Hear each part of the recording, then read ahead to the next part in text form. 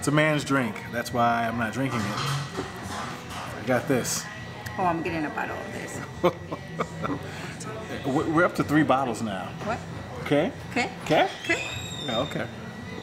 I think they have a special price for 6 bottles. Do they now? So we get the 2 that we want and the rest the Tempranillo. Yeah. You become a big mathematician after drinking a couple of wine, huh? You know financials. I don't even want to hear it. I don't even want to hear it. It's my strength. Yeah. Yeah, okay.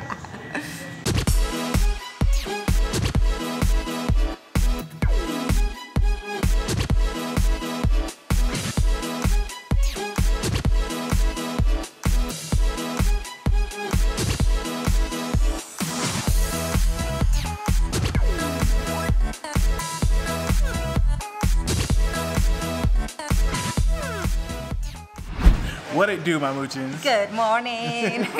So guys, we just crossed the state line to New Mexico, and the first thing that I wanted to do was a happy hour Friday in this wonderful winery called Sombra Antigua. Sí. And the reason why is because they have Tempranillo and Albarino grapes in here.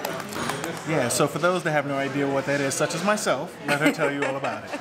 So these both type of grapes are typical from Spain, and I grew up with them, so I love them.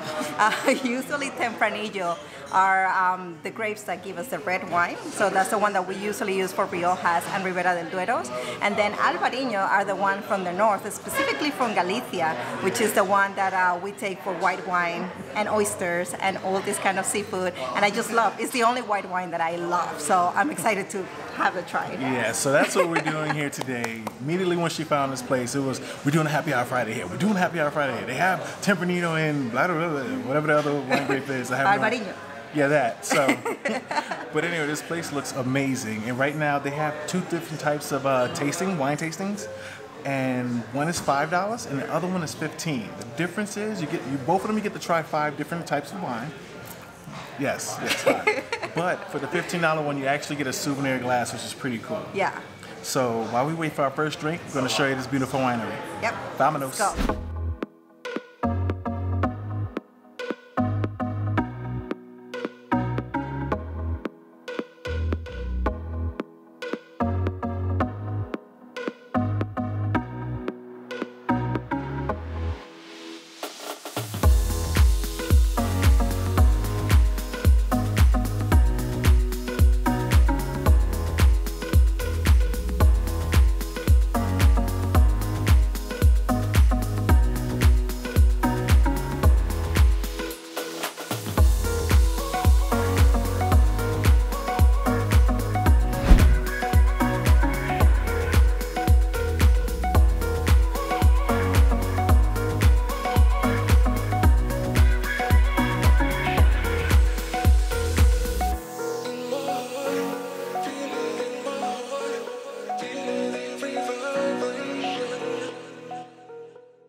So how amazing is this place? So guys, we're still deciding on our wines, and while we go through our choices of the selections that they have here for the tasting, we decided to wet our palates with some beer. And right now I got the Bosque, and yes. I'm trying, I have no idea what kind of beer, how this thing tastes. But it looks peachy, so it's your does. kind. It's my color, it got my color. It definitely got my color. But let's see what happens now. It's not that strong. It's nice and light. It's good. I can enjoy this. This is a beer that you can just, I won't say it will go with a pizza or anything like that. It's just one of those chill moments. When afternoon beer? Yeah, it's like an afternoon beer. Perfect way to describe it. Yeah. What he doesn't know is that while he was setting up all the camera and everything, I tried it. Oh, really? So I would add to that beer that is a little bit fruity. So it has like a fruit flavor at the end. Of course it is. That's why I like it. They already know this. They know this already. It has to be fruity. All right, guys. So I picked the IPA. So as you probably all know, IPAs have a higher concentration of alcohol, and it has a method and a lot of beautiful history from the British beers to the Indian Trail. But anyway, let me try it. IPA. It must be nice when you don't have to worry about driving, that you can try beers with extra alcohol content. Okay. So I really like it. Is it good? Yes, it is really good, and it has like a bitter flavor at the end. So I could feel it like right here so it gets at you the in end. there? No, not right here. Right here, Oh, like by the tongue. I have to try this now. Oh, you lied to me. She lied to me. So anyway, it's good though. Really nice beer, It has that bitter taste to it. but it's nice. very crispy too. So it's really great for a day like today because it's hot outside. Yeah, I'm gonna stick with my fruity drink here. This is good. Finish it up because we gotta start with the wines. All right, let's get to the wines. I'm not gonna survive this, but vamonos. In.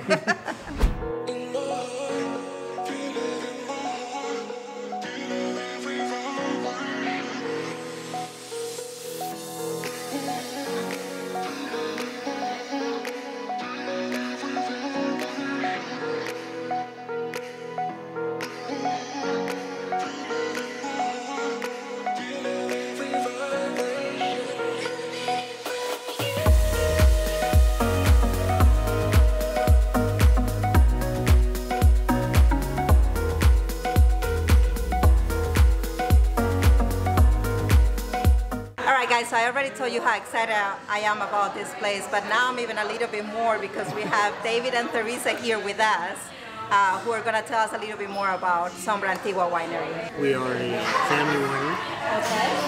We purchased this land in 2008. This is actually the oldest commercial vineyard in New Mexico. This was the original site of La Viña. Okay. It was another winery just down the road. This winery vineyard was started in the mid-1970s by a professor from the University of Texas at Pasen, a guy named Clarence Cooper.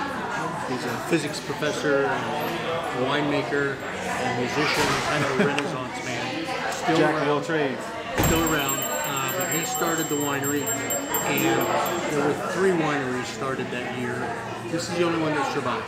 Most people don't realize that New Mexico was the largest wine producing area in North America up until about 1900. Was it? Between 1890 and 1900, New Mexico produced over 1 million gallons a year of wine. Over 1 million gallons. That is And tremendous. they did that for a long time. Very well received wine. It was made wine everywhere from El Paso all the way to Santa Fe. We produce everything from mom and pop, which we're not far from that, mom and pop handcrafted still wines, all up through world-class champagne method, sparkling wines. Yeah.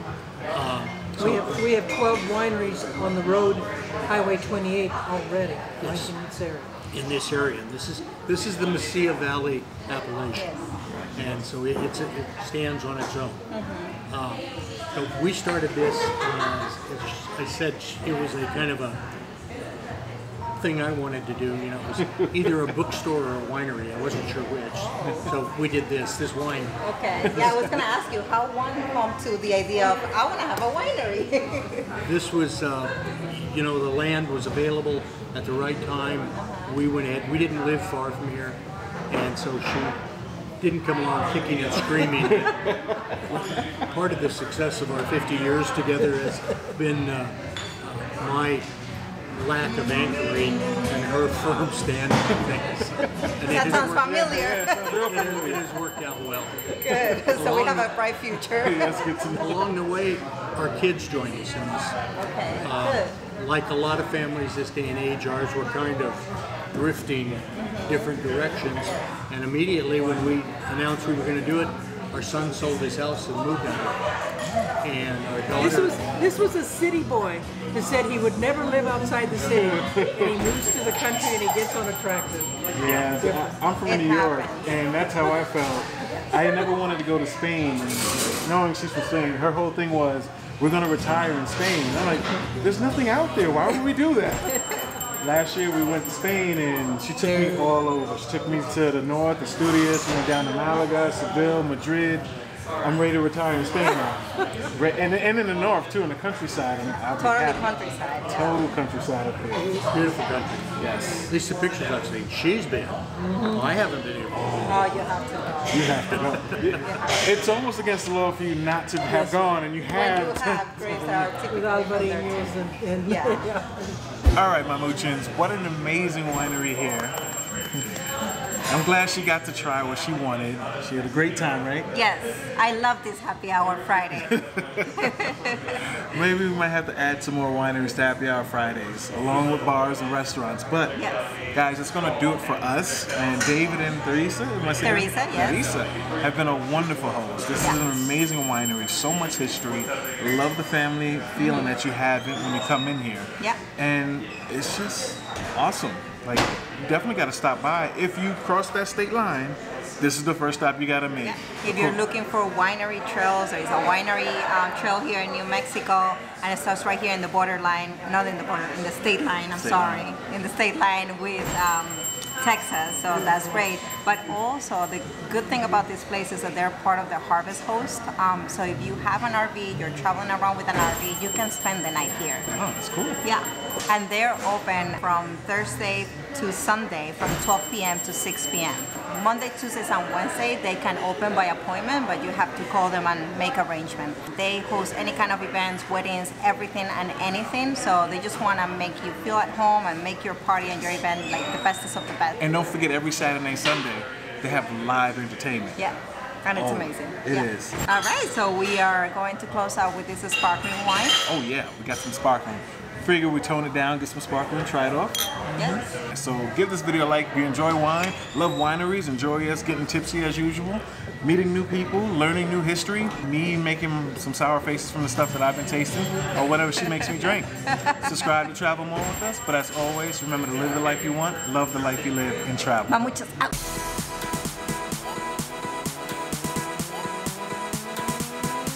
Now this wine is another Malbec. It's a Malbec Barbera again. Again, started out, it's a, we didn't let it go through full maturation. And then we went ahead and sweetened it a bit. So it's a semi-sweet, and because it's like a rosé, this wouldn't be officially a rosé, but it walks like a rosé. Talks like a rosé. So we call it a rose. And so we call it desert rose. Now what we did for a desert rose is, that's what this is called. This is a geological quartz structure, and they call it a desert rose. And so we use that as the rose in the back. Our son, That is amazing. Can I touch it? as I mentioned, we're both engineers. Our daughter's an engineer, and she's married to an engineer.